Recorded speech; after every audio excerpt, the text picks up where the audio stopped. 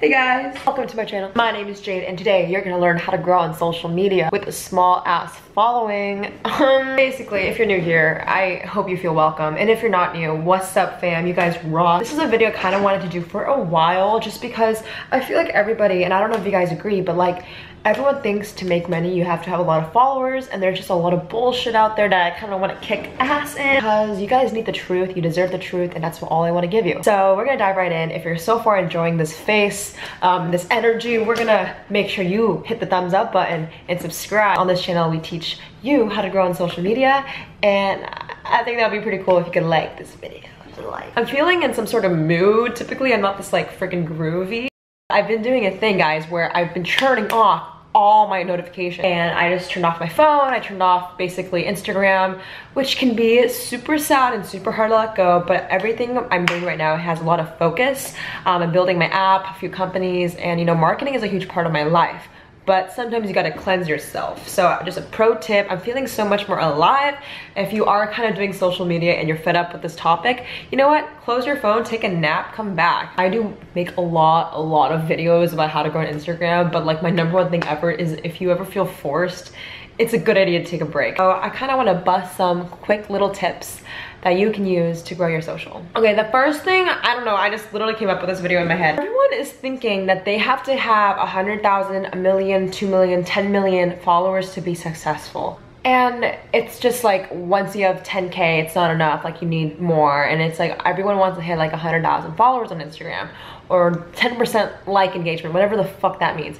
The thing is with that is you have to understand, people, you guys lack so much perspective. You literally right there lack perspective, okay? Think about it like this. Did you know if you have if you have just like 20,000 followers and subscribers on YouTube, you're automatically the top 10% of the entire world. There are 50 million pieces of content uploaded every day. Did you know that? Even if you have whatever you aren't happy with, which is your engagement, your likes, you're not doing so well, you have to realize even if you have 10,000 or 20,000, you're automatically the fucking top 10%. And those big boys, Rice Gum, or all the YouTubers that have millions and millions of followers are not even 1% of the world. It's 0.0001. Okay, so don't even fret about it. It's okay if you're small. You know what? It's better if you're small. Size doesn't matter.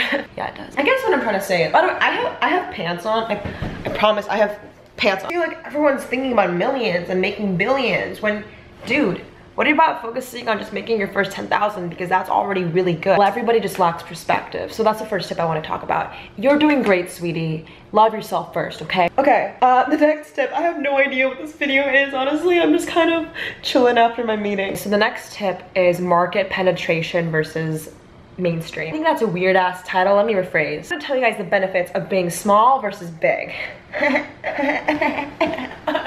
So when you are a smaller size, maybe you have 1,000 followers, typically those people find the best engagement, right? If your followers are mostly people from school, you're gonna get great engagement because you know these people. When you become mainstream, you open up your audience to multiple markets, meaning not everyone's gonna like your content.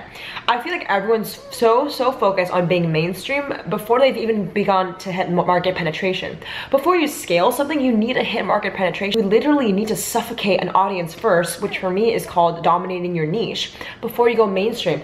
A lot of you guys are fucked up and you're thinking like, okay, I'm gonna become a beauty, lifestyle, sports, cook, vegan, lifestyle, mother, blogger. And then just like, honey, focus on one industry. You can always expand later on. But when you think about Justin Bieber or all these guys, they focus on one platform first. A lot of you guys are fucking just thinking that you can do all of it at once, and you need to hit market penetration first. And the way you do that is basically getting everyone in the audience that you particularly think you can target and having them watch your content. This can take months, this can take years. And I feel like my tip is, if you're small, it's okay if you stay in market penetration for like years and years, because then at least your conversion rate is extremely high. Think about it like this. Someone who has 1,000 followers gets higher engagement rates, right? And higher response than someone with millions and millions of followers. Honestly, this video is really weird. I guess I should title this video, "If You're Small, Watch This." Yeah.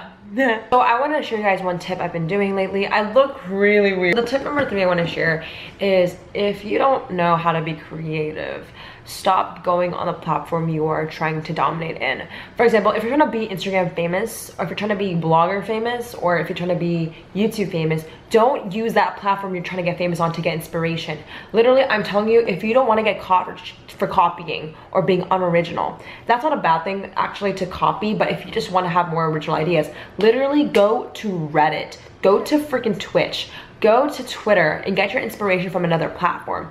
If you read headlines on BuzzFeed or CNN, that could be a good piece of content for Instagram. And I feel like a lot of people are just looking at the platform and they're not multi-channeling and getting inspiration. That's why your guys' content sucks. If you keep copying each other for too long, it's okay to copy in the beginning. You guys know my whole rant about stealing like an artist, right? But if you haven't heard that, I'll link it below. Well, basically, it's okay to imitate people you have inspiration from. It's just that if you do that for too long, you're gonna have less of an innovation, less of your own brand name. If you don't innovate, you're not gonna have a reason for people to care, which is why my biggest tip if you're small is don't always backpack off the big people. Once you do that for the next few months, go to Reddit and go to literally CNN, search up the highest performing article, what's the most current event, type that into an Instagram caption and call that a piece of content with a selfie that has something to do with whatever you're talking about. That's where I think small influencers can get more power, is because while the big influencers are chasing something larger, bigger trends, you can focus on current events, competition, and maybe Twitter memes, you know?